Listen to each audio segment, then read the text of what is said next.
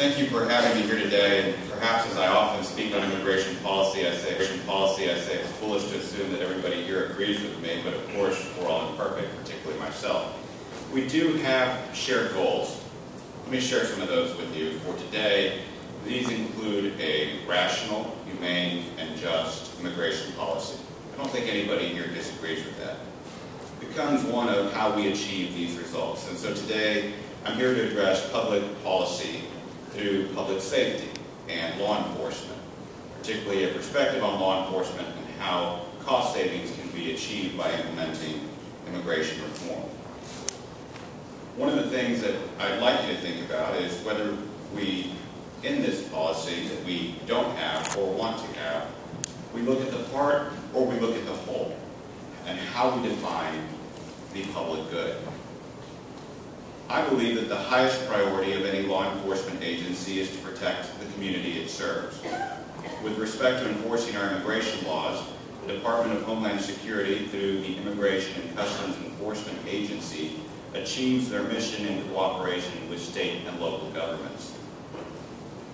Now that came from the Illegal Immigration Reform and Control Act of 1996.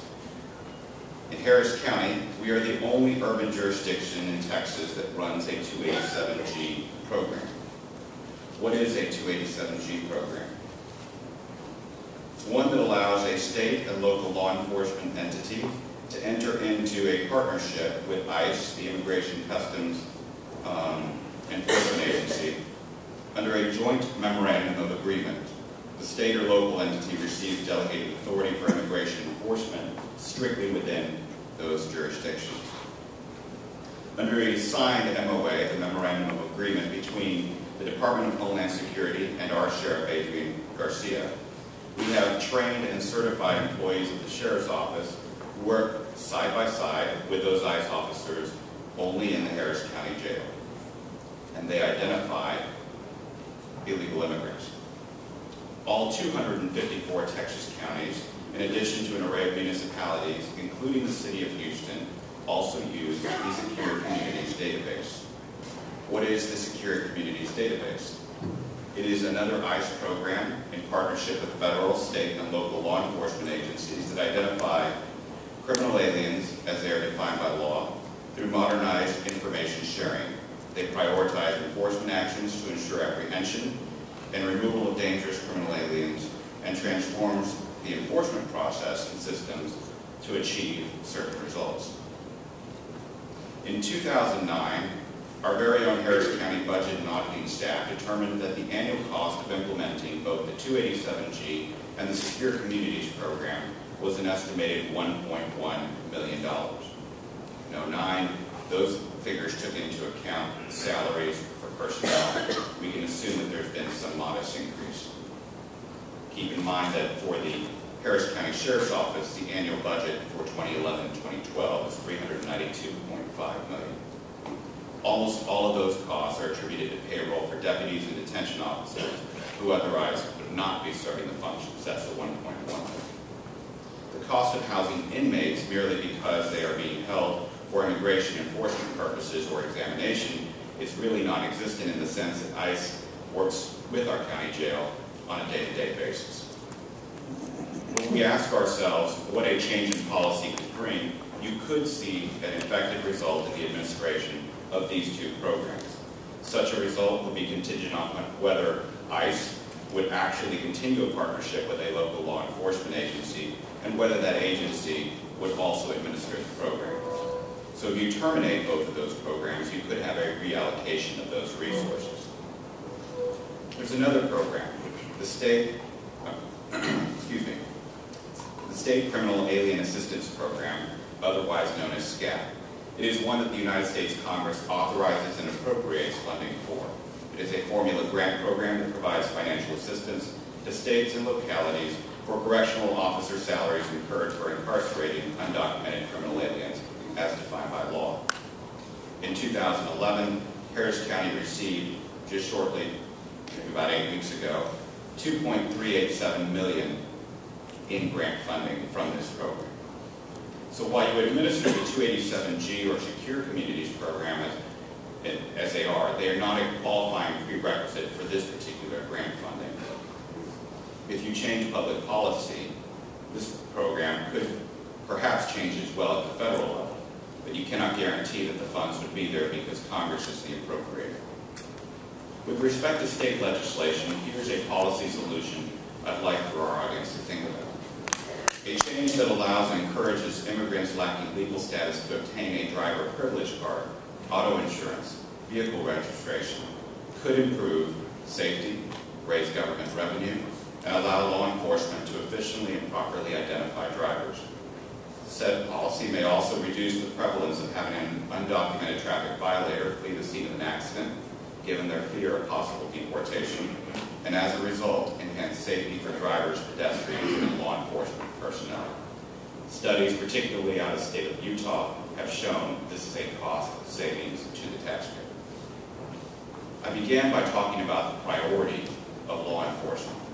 I leave you with this. If the highest priority of law enforcement is truly the protection of all residents in a community it serves, then one must also consider the reluctance of local residents with questionable legal status to identify themselves as crime victims or crime witnesses. These individuals live in fear of deportation, and crime is neither prevented nor solved under these conditions. That is a cost to us in real dollars.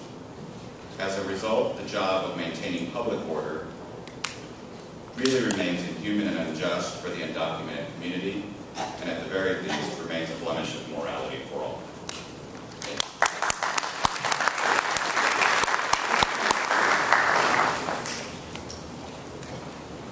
Good morning. My name is Lopez, and I'm the president and CEO of the Harris County Hospital District. And I was told I had about 4 hours, but I guess I only have a couple of minutes. I'll tell you in advance, and I have to warn you, my father was a minister, so I'm not going to preach, but I love captive audiences because really and truly, I see healthcare as a major issue in our community. I don't have answers in terms of what we have to do going forward, but I will tell you that what we're doing today is not acceptable. It's not status quo, it's not reasonable, it's not appropriate, and it is something we're going to have to address. And let me say at the outset that we, the district, myself personally, and our staff, we believe in immigration reform. That's something we're going to have to address. That's a 2-hour discussion. I'm not going to get into that. But I would say this.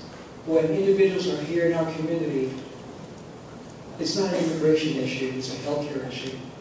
There are people who live amongst us who have needs that are great that we have to address. What we try to do with the hospital district, we have one pretty good rule of thumb that we utilize in terms of providing care to the undocumented. One, here's what we do and ask ourselves.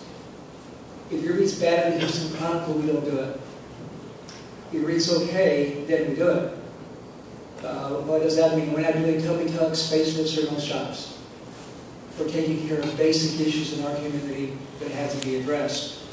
On a serious note, I will tell you that we deal with this issue each and every day. We had a young lady show up in our emergency room at Beto, a 23-year-old lady, undocumented, a cook at a restaurant here in town. I won't tell you what restaurant, you've probably been there. She showed up and had typhus. You cannot put her back on the street without taking care of that. You have to address that as a matter of good public policy. So that in that particular case, yes, we take care of that individual. That is better for our community for us to do that than to have an outbreak of typhus. So we address that. Another example, we had a young lady show up who was 21 years old, was pregnant, and had blood pressure of 220 over 130. Now, that is a walking stroke.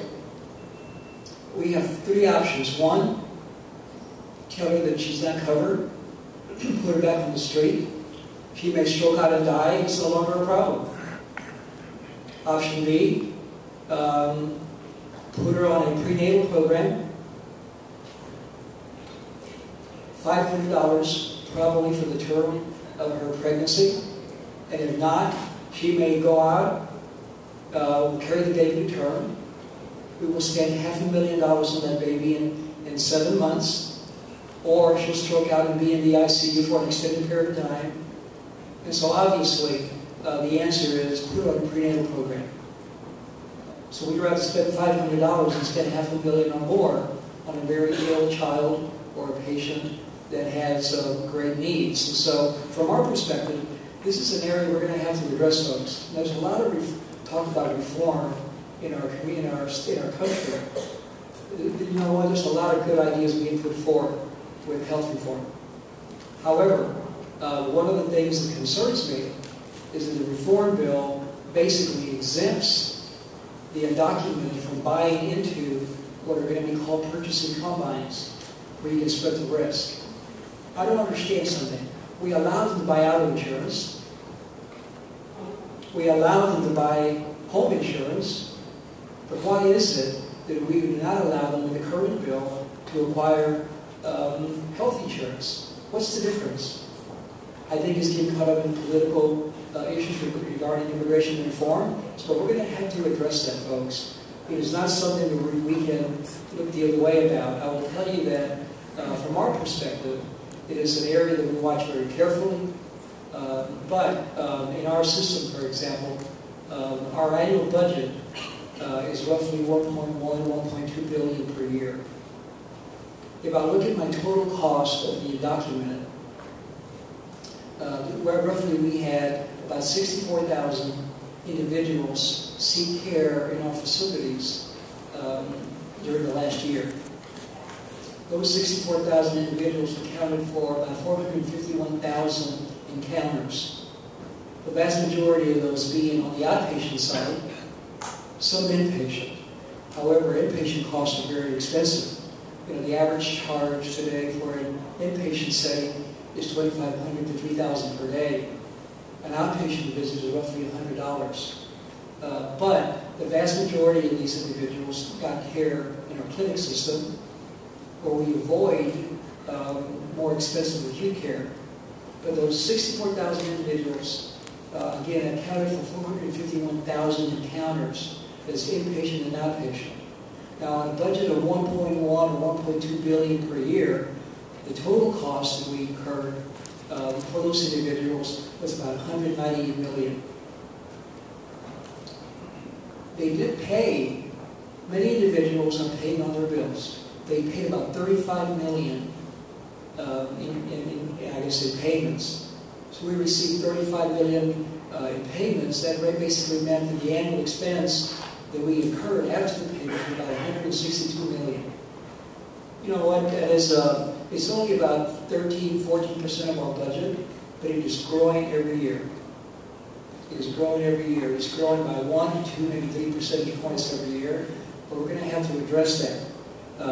What we're trying to do in our community is let people know that don't wait until you get so ill you have to come see us. Many of the undocumented do not seek health care for fear that they're going to report them to the INS.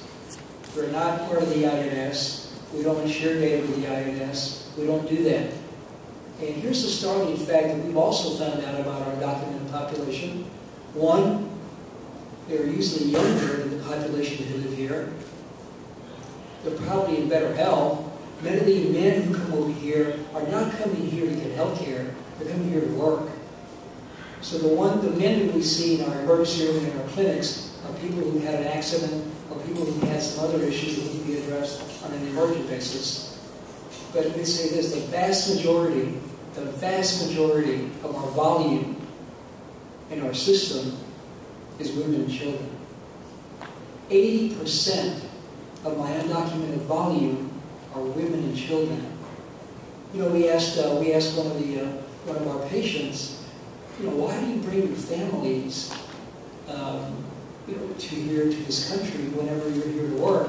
One individual, and again, this may not be based on empirical data, but just talking to one individual, he said that, you know, I did try to come across legally. I filled out my paperwork. I got it all in. I told my family we're not going to go across to that great country illegally. We're going to do it the right way. He told us in one of our encounters, he said, you know, I turned in my paperwork and I was so proud to have turned it in. But then when I was given an appointment for my hearing, it was 17 years from the day that I turned it in. He said, what about I tell my family? I'll see you in 17 years. So he said, about my family. Now, I'm not saying that I agree with that logic. What I'm saying is that, folks, we have an issue we need to address. Ultimately, many of our patients have a dire need for health care. Whatever we can do to see them in an environment where they can get health care and not fear that they're going to be reported is very important to us. Again, we can either take care of them for $100 on an outpatient basis, or we can get so ill that they're admitted to an institution, or we will spend $2,500, $3,000 per day. So for us, again, we need to look at this from a broader perspective. We will continue to care for those individuals in our community that need health care. Now, when the hospital district legislation was enacted back in the 60s, there were two criteria that one needed to have, I guess, in order to qualify for care within our system. One, you have to reside in the county. And two, you have to show proof of income. So ultimately, there's no requirement in our legislation, in our enabling legislation, to determine whether or not you are here legally or not. And some attorneys have said that if you impose a third standard, which is citizenship, you're going beyond what the law has enacted. I'm not an attorney, so I'm not going to get into that, but I will tell you this. We will continue to see individuals who need health care on a good public policy perspective. Just to reiterate, we're not doing anything that we would be embarrassed about. But we are doing the kind of things that our community needs, that you would expect us as stakeholders to do the right thing for the people that are here in our community living amongst us. Thank you.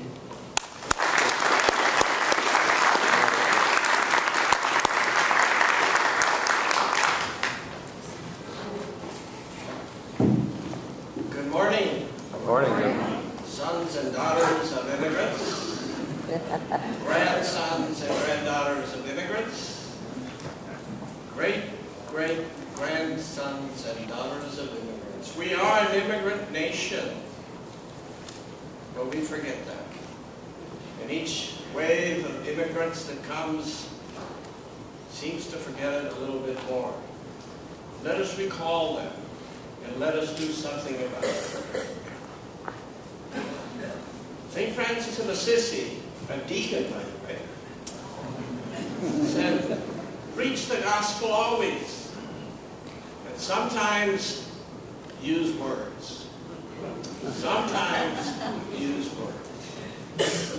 In other words, action speaks louder than words. Action. There is a community of caring in Houston, in this county, where action marks its approach and attitude towards the undocumented, we didn't say illegal, the undocumented community of Houston and Harris County and beyond. It is a faith-based community, it is a nonprofit community, it is a volunteer community. And it gives unselflessly of itself to those hundreds of thousands of men, women, and children who are here, but hidden in the recesses of their undocumentation. Some are powerful advocates, like Maria Jimenez, who is here, or Stan Merrick, who is here.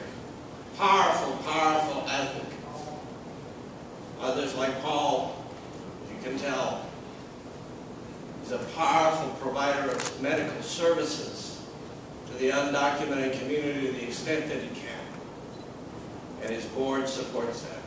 And we should be grateful for that. But again, across this community, other boards, other execs, other community organizers, other workers who are providing services that the state and federal government refuse to provide to an element that is working very hard to provide services, to provide streets, to provide houses, to provide all manner of accommodations and services that you and I need. It is a caring community. It is a caring community. We are just one of many. We share this with many other agencies. We work collaboratively. It does come at a cost. We would do it anyway, but it does come at a cost. Why? Back in the 1900s, the U.S. Census reported how many recent immigrants were on the public dole. The city of Philadelphia numbered 45,000 were on the public dole. That is no longer the case across this country. Immigrants no longer, the undocumented, they do not qualify for Medicare, for Medicaid, except in a rare exception, temporary assistance for needy families, children's health insurance program with an exception, food stamps, supplemental security, or public housing assistance. All the basic needs that a community needs to support low income and vulnerable populations. So who picks up? Who does it? Well, the federal and state governments to some extent still carry on. For example, the Texas Emergency Medicaid is emergency Medicaid like it reads. And that's available for extreme situations, but also childbirth. The Texas Family Violence Program protects the woman who is abused. The Texas Children's Health Insurance Program does provide perinatal coverage during the pregnancy and that first year of life, the perinatal stage.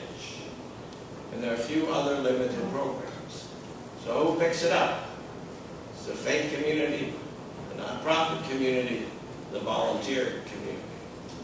There is a cost to the state of Texas for these various programs.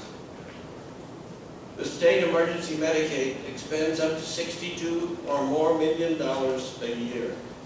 The family violence program is much more modest, $1.3 million. The perinatal program, a part of CHIP, is about $33 or more million per year.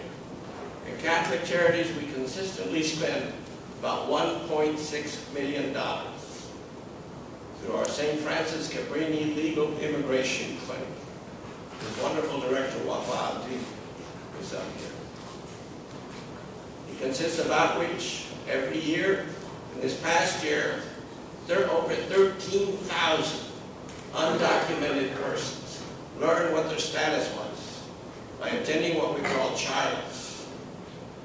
It costs money. It costs money to hold a trial. It costs money to put immigration lawyers and their assistants to dedicate a day to working with these clients, to vetting them, to telling some, this law is so broken there's nothing we can do for you. Or to say, even though it's as complicated a code as the IRS almost, we have found a niche. We have found a little place where we think we've got a case. It goes on. But these people are also hungry. These people are also homeless sometimes. These people need the basic necessities. And so there are other programs to feed them, to house them whenever we can, to care for that woman who has been beaten and her children. Those are costs. Those are costs. There are other costs. There are costs when you get the angry phone call from one who says, I will never give to Catholic charities again, never, never, never, because you deal with those illegals. There's the ugly letters, the telephone calls. There's also the foundations that say, no, we can't give to you. You deal with those illegal immigrants. Yes, there are costs.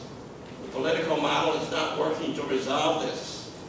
The faith community, agencies that are of nonprofit nature, volunteers will continue to serve, but we need relief. We need your assistance. Archbishop Fiorenza, the Archbishop Emeritus of Galveston, Houston Archdiocese, once came into a room that was trying to raise some capital funds. And he said, I've got good news and I've got bad news. The good news is we have the money. And so a voice, maybe it was Stan Merrick's voice, said, well, how could there possibly be bad news? Archbishop replied, it's still in your pocket. We have the solutions. We know how to craft the laws and the public policies that will lead these hardworking, dedicated, selfless people who left the land because they couldn't feed their families. We know how to create a path to legalization, but it's still in our pockets. Action speaks louder than words.